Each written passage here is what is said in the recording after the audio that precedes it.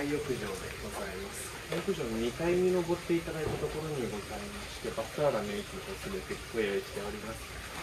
こちらご覧いただいておりますスペースが湯上がりどころといいまして、伊豆炭から出るお飲み物やアイスキャンディーをご用意している場所でございます。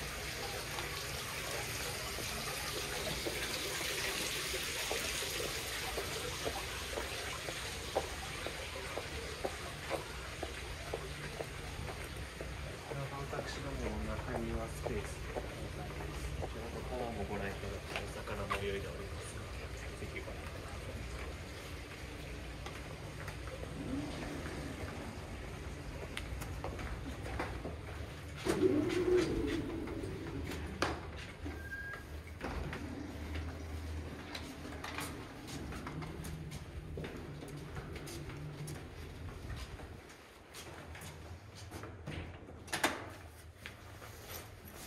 お待たせいたしました。こちら113のお部屋でございます。どうぞ中までお入りください。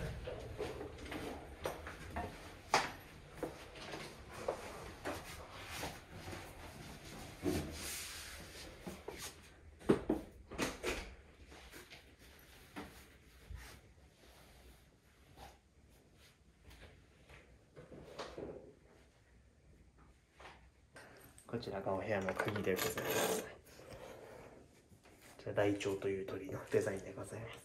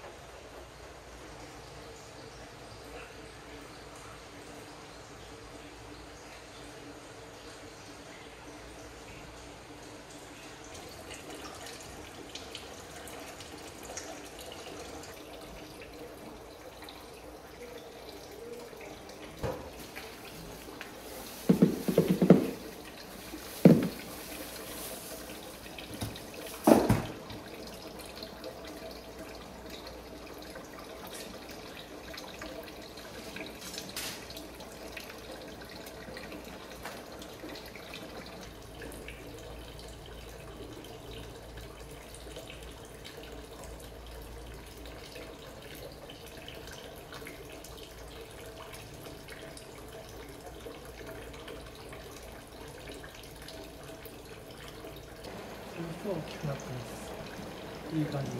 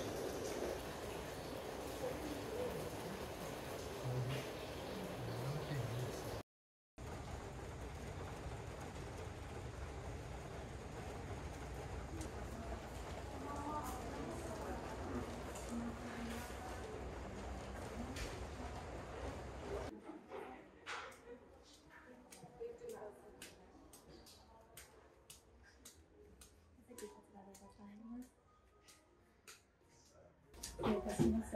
この後担当のスタッフが参ります。奥の QR コードからドリンクメニューご覧になってお待ちくださいませ。失礼いたします。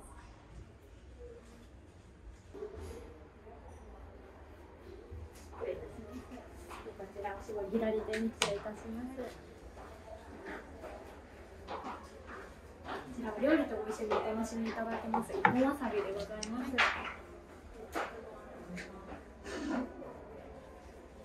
こちらで土鍋ご飯をお炊きいたします。では改めまして本日は甲斐アルプスにお越しいただきまして誠にありがとうございます。すぐでございますが、よろしければお手元にございますお献立ご覧くださいませ。ありがとうございます。本日の懐石料理でございますが、先付けから甘味まで紳士をご堪能いただけるお料理をご用意しております。先ほどお持ちした一本わさびでございますが、先付けお作りとお楽しみいただけます。ぜひその都度尖っております方から5の字を描くようにすりおろしていただきまして、お料理とご一緒にお召し上がりくださいませ。こちら先付けでございます。こちら先付けのローストビーフと信州サーモンのナルトでございます。こちら燻製にした信州サーモンをローストビーフで巻き上げたお料理でございます。ぜひすりおろしていただきましたわさびと添えております花穂をご一緒にお召し上がりくださいませ。では失礼いたします。こちら煮物はカニと湯葉の玉あやしでございます。こちら宝楽盛りでございます。こちら8寸お作り酢の物ご一緒にご用意しております。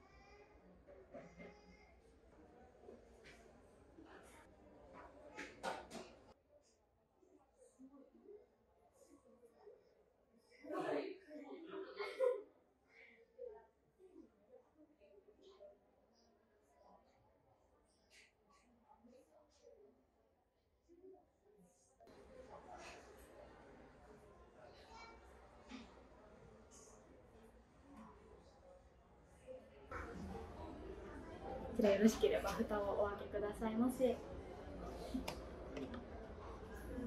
りがとうございます。こちら揚げ物3種類ご用意しております。奥にございます白い丸い料理、こちらがじゃがいもの変わり揚げでございます。で左手のものが里芋と昆布の構成揚げでございまして、こちらお味ついております。ぜひそのままでお召し上がりくださいませ。またお手前のものが舞茸の天ぷらでございます。ぜひじゃがいもの変わり揚げと舞茸の天ぷら、お好みでレモンをかけてお召し上がりくださいませ。失礼いたします。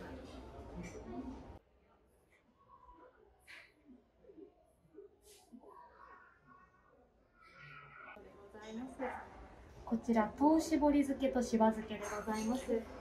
糖搾り漬けがレモンと蜂蜜の糖搾り漬けでございまして、大根を使用しております。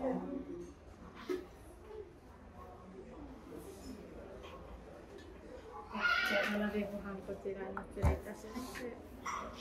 本日こちらうなぎの土鍋ご飯ご用意しております。あ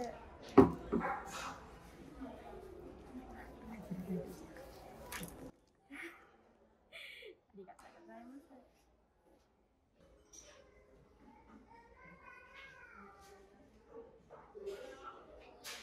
一度こちらで失礼いたします。こ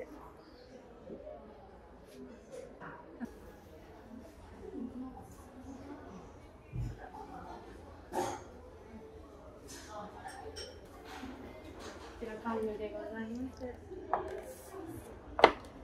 ちら甘味にリンゴのシャーベットをご用意しております。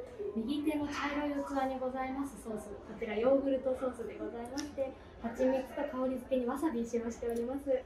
こちらわさびの風味が少しだけ強めでございますので、ぜひ一度スプーンでお味見なさってから、もしお気に召されたらシャーベットにかけてお召し上がりくださいませ。